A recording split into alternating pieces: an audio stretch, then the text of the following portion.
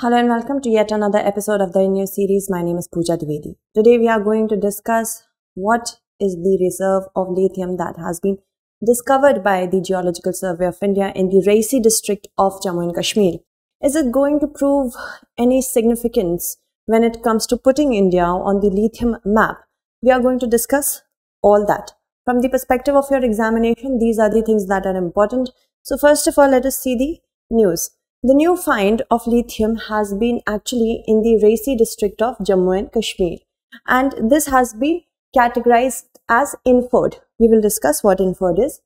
And inferred, basically we can say it is what the interpretation has been done on the basis of quantity, mineral content, and this is with respect to the growing level of confidence by the Geological Survey of India. We can say it is not very concrete, okay?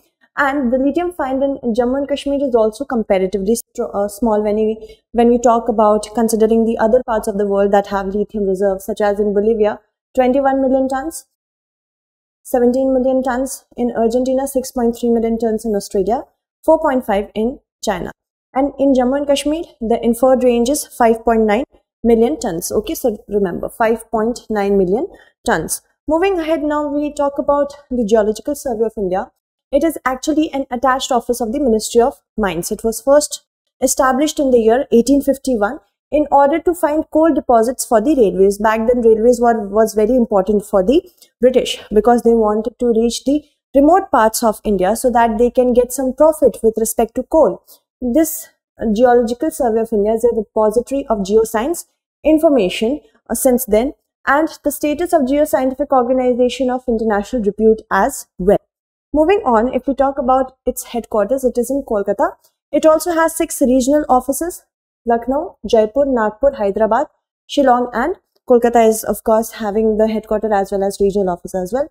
The Central Geological Programming Board is an important platform of the GSI to facilitate discussion for synergy and to avoid duplication of work.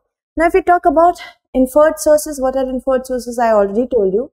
It is actually something we can say that the deposits have been found, but it will not be very concrete when it comes to quantity, grade, and mineral content. Once that is ensured, then it will move forward from the inferred range. Okay, it is based on the information gathered from locations such as outcrops, trenches, pits, workings, and drill holes.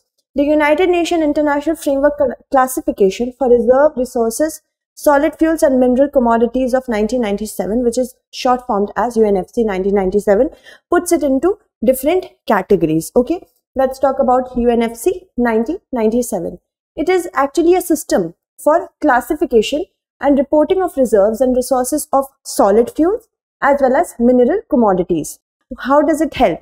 It helps in providing standardized, internationally recognized system for the reporting of resources and reserves.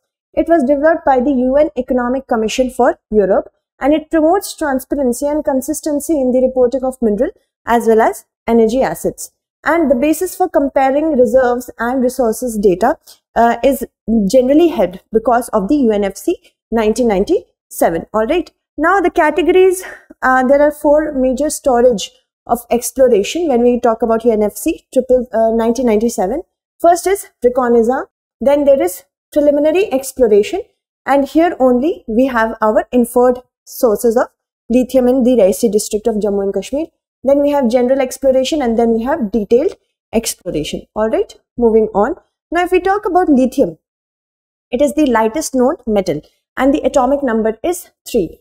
The origin is pretty flashy because a Brazilian naturalist and statesman, José Bonifácio de Andrade e Silva, when he developed the mineral petrolite on the Swedish, he found the mineral, not developed, but he found the mineral petrolite in the Swedish 𝐈𝐾𝐒 in the 1790s. It was actually not very sure, he was actually not very sure if it is lithium or not. So this mineral is white to grey, but when thrown into fire, it flares bright crimson. It is also known as white gold lithium, okay, because of its huge significance in the current era. Now in 1817, Swedish chemist Johan August Arfjudsen discovered the petrolite contained a previously unknown element only. So this was basically very flashy and sketchy beginning of the lithium. He wasn't able to isolate the mineral or metal entirely, but he did isolate one of its salt, and the name lithium comes from lithos, which is the Greek word for stone. Okay, moving on, only until 1855 it was not done that isolation would be possible. So when someone was able to isolate it in 1855, then since then only we could see that lithium as an independent element could be formed. So British chemist Augustus Matheson and German chemist Robert Bunsen ran a current through lithium chloride to separate the element. Alright, moving on, if we talk about the extraction, it can be done either through solar evaporation of large brine pools, very natural in nature, or from hard rock extraction of the ore. This is much more expensive, the second one. Alright, and we talk about the uses of it, immense uses. It is generally used in electrochemical cells, which are further used in electric vehicles, which India needs right now. Laptops, mobiles, digital India, for this also we need lithium. Thermonuclear reactions, in that also it is used. It is also used to make alloys with aluminium and magnesium, improving their strength and making them lighter. Okay, so magnesium lithium alloy is done for armor plating, and aluminium lithium alloy is done for aircraft, bicycle frames and high-speed trains as well, like Vande Bharat.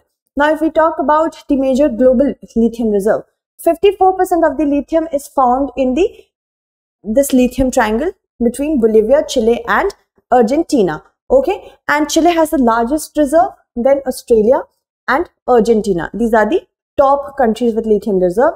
Lithium triangle, remember, Chile, Argentina and Bolivia. India is also, with the help of ONGC Videsh, exploring the regions of the triangle of lithium. Now, lithium reserve, let's talk about in India. Preliminary survey have showed estimated lithium reserve of 14,100 tons.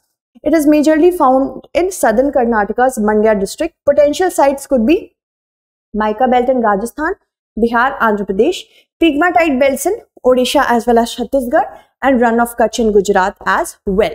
Now, how India is getting its resources of lithium? First of all, we are heavily dependent on China. Specifically, if India is moving into the direction of net zero, carbon emissions by the year 2070, we need electric vehicles for that. If we are moving into the direction of Make in India as well as Digital India, we need lithium for that. So it is dependent on imports for lithium cells and batteries, majorly on China. Over 165 crore lithium batteries were imported between fiscal year 17 and fiscal year 20, and the import bill was upwards of 3.3 billion tons. So how wonderful, $3.3 billion, beg your pardon, how wonderful it would be that we get our own reserve so that we can employ more people to manufacture it or become self-dependent, or what? Atmanirbhar Bharat. From China, we are dependent for both raw materials and cells. Also, India is late entrant into the lithium value chain, which is not very healthy. 2023 is considered a turning point for battery technology, and we are hoping that by this new discovery, we could do something. Now, assistance in achieving targets is one of the significance by this lithium reserve. We have found this lithium reserve because India wants to be a country with net zero emissions by 2070. For this, we need clean energy, and lithium is going to be a part of it. The Central Electricity Authority of India has estimated that the country will need 27 gigawatt of grid-scale battery energy storage system by the year 2030, which will require massive amounts of lithium. So we need to ensure that more and more reserves are discovered, and these become a more exploration-friendly, also manufacture-friendly. Moving ahead to the next point, that is addressing global shortage. India has been a leader in the world when it comes to spearheading any sort of revolution. Even if we talk in terms of lithium, even if we talk in terms of current situation in Turkey, through Operation Dost only, we are helping our friend Turkey. Now, that is one thing that India is spearheading through soft power. Again, with the help of lithium reserves, India can put its significance on the map of lithium by addressing global shortage. If we have proper lithium reserve, we can ensure manufacturing it, and rising demand for electric vehicles and rechargeable batteries is going to be increasing, which is estimated to reach 2 billion by 2050. And as I already told you, 54% of the lithium reserves are found in Argentina, Bolivia and Chile. This is the lithium triangle. Also, there will be a lithium shortage by 2025 if India could work very well in finding its foot on ground when it comes to lithium reserve. We can spearhead a revolution in lithium supply. Okay, so that's it. Thank you so much for watching and stay updated.